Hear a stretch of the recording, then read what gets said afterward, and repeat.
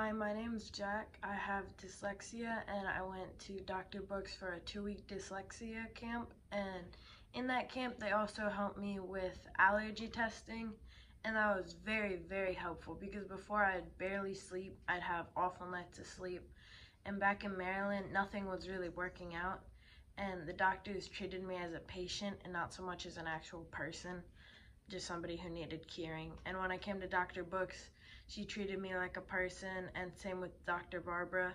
And they were just super nice people overall, and they helped me a ton. Before I could barely write, I could barely read, and now all of that has gotten a lot easier and more fun, and I want to do it more. So just a huge thank you to Dr. Brooks, Barbara, and their therapy dog, Chauncey.